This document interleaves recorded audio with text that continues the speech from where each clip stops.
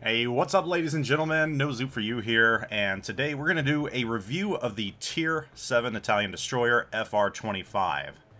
This is a premium destroyer, and I'm just going to come out and say it right away. This might be the perfect destroyer for ranked gameplay. In fact, right now it's my favorite destroyer for ranked play, and I'll get into why here in a little bit. I just absolutely love this ship. I picked it up on a whim. I really wasn't planning on getting it, but I've really wanted a good destroyer for Tier 7. One that I feel comfortable in, one that I enjoy playing in, and I think I finally found it. For the most part, I've been playing battleships. FR25 is available for doubloons, or you can pick it up for $27.20, and that's the base model, $27.20. I feel that if you have the doubloons laying around, I think it's about 7,000 doubloons or so, it is completely worth it. I'm not going to go out and say this ship is overpowered, but in the right hands, it is absolutely devastating. It's disgusting. You can do very nasty things with this ship, and overall, it's just an absolute blast to play in a ranked gameplay setting where you've got 7 on 7. So first, I'm going to run you through what I have my 21-point captains set up as on this ship. Then I'm going to go into the stats of this ship and let you know a little about it. First and foremost, I take Liquidator. I want to increase that flooding chance because your torpedoes, while you have 6 of them, they're not the strongest in the world. They only do about, well, it says they can do up to 14,800 damage, but I have not seen them do that. On top of that, I'll get into the range and everything else. You just really want to boost the assets of the torpedoes. I use Swiftfish for an additional 5% to the speed. I also use Fill the Tubes to get that torpedo reload time decreased. Obviously, you're going to take Last Stand. That's just what you take with destroyers. I take Consumable Enhancement Expert. You could also, well, no. You're not going to take Demolition Expert. And the reason why is you're not going to use HE. You're going to use SAP the entire time for the most part. Very, every so often you might find yourself using HE, but I've found for the most part that I don't have any issues setting fires with a volley or two, so I would just stick with the consumables enhancement. Another thing you're going to take is Superintendent. You want as much smoke as possible, and I'll get into the reason why here in a little bit. Go ahead and take Main Battery and AA Expert. You need that additional 20% increase to main battery firing range. You absolutely need that because your guns are pretty short as it is. And lastly, you're going to take Concealment Expert. That's how I have my 21-point captain set up. If you don't quite have the 21-point captains, I would probably forego something in the third skill point area, maybe Fill the Tubes, but that's your choice right there, whether you want Superintendent or Fill the Tubes. So let's talk about this ship in general. Survivability, 19,000 hit points. Your artillery, you've got 5 guns, 5 139mm guns. You do have SAP, and with the range increase, you get a range of 15.2 kilometers, which is actually pretty generous. Now, keep in mind that SAP can be absolutely devastating against cruisers. It works very, very well against cruisers. It works great against destroyers. You can absolutely wreck destroyers. But that's not the main purpose of this ship. It's not necessarily a gunboat whatsoever. Which brings us to the torpedoes. You have 2 launchers with 3 tubes each. Maximum speed with everything added is 75 knots. Given that your torpedo range is 6 kilometers, once you close that distance and launch them, very few ships are going to be able to get out of the way of these torpedoes, which is a good thing. Depth charges, I'm not really going to go into those. Maneuverability, max speed of 37.8 knots with Sierra mics. So you've got a pretty generous top speed. The ship's fairly nimble. I wouldn't say it's the most nimble in the world. It's kind of in between. It's middling. It's not super nimble. It's not super sluggish. So it just works. And concealment, with everything added, you're looking at 6.3 kilometers. So definitely not the best concealment out there.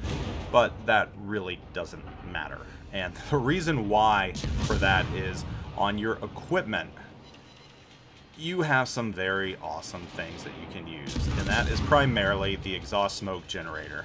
And if you've played Italian destroyers by now, you know what the exhaust smoke generator does. That gives you full speed concealment. That means you can run at full speed, and you will not get detected with this until you're probably about, I'd say, 2 kilometers away from an enemy ship. And that is what makes this ship so absolutely disgusting in ranked gameplay.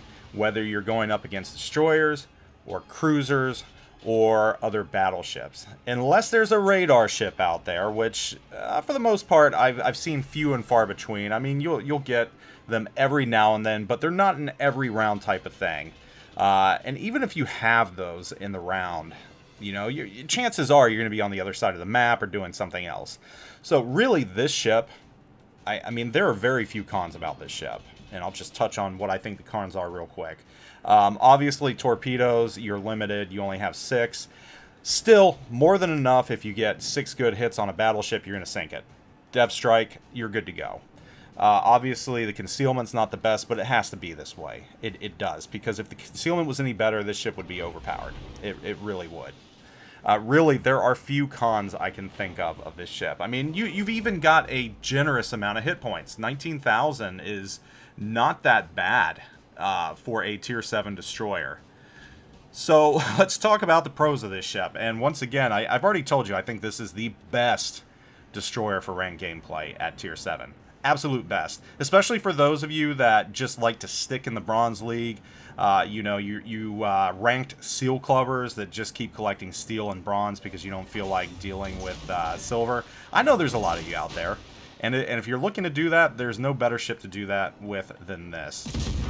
The pros of this ship, it is an absolute devastating raider.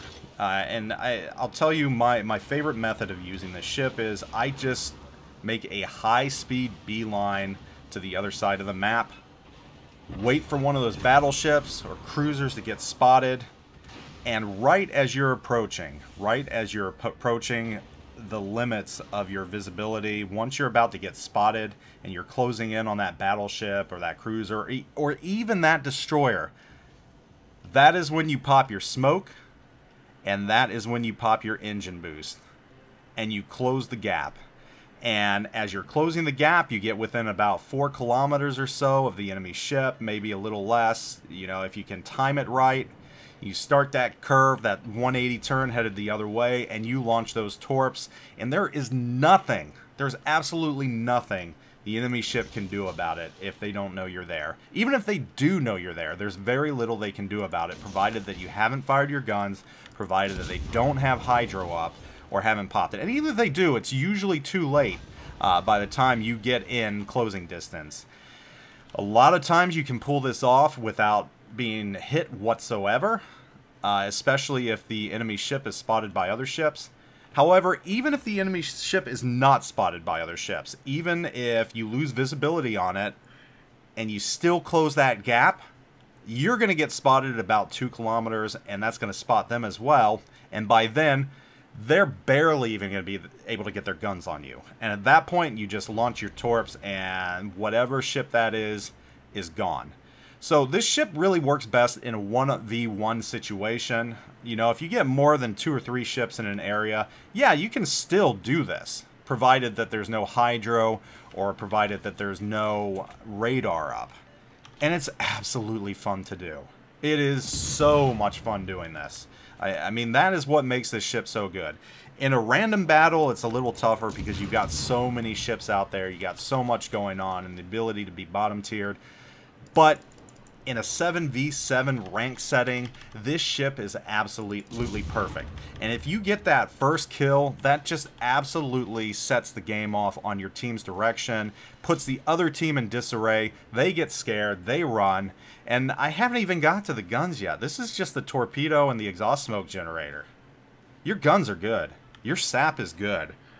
I can think of very few other ships at Tier 7, destroyer-wise, that I'm afraid of because of that sap.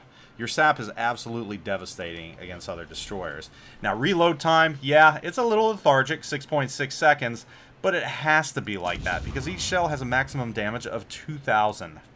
And now, you're not going to get that, but yes, you can absolutely pummel a ship. And I've taken out destroyers in just 3 or 4 salvos, so your guns are there as well. I mean, when I say this might be the perfect ship for ranked gameplay, I'm not kidding. It is just that fun. It is just that devastating. It's just that scary to play against. And I have not come across any. I am the only one that I have seen playing this in ranked gameplay. In all the games that I've played with this ship, I have not come across another FR25. And I think the reason why is that many players just wrote it off. You know, like, oh, an Italian premium, whatever, tier 7. Who wants that? But for those of you out there looking for a destroyer that you can absolutely wreck face in during ranked gameplay at tier 7, this is the destroyer you've been looking for. This is an absolute blast to play. Highly recommend it. Well worth the 7,000 doubloons, which I just happen to have laying around. Yeah, if you pick up this ship and you're a decent player, you're not going to be disappointed.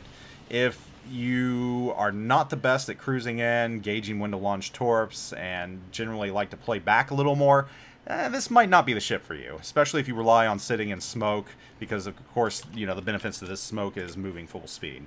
So those are my thoughts on this ship. FR25, great Italian destroyer, tons of fun to play, great premium ship, perfect for ranked gameplay. Anyhow, best of luck, and if you do plan on purchasing it or do purchase it, let me know what you think about it. I'm interested to hear, especially if you have some different tactics out there. Hope you all are doing wonderful. Zoop out.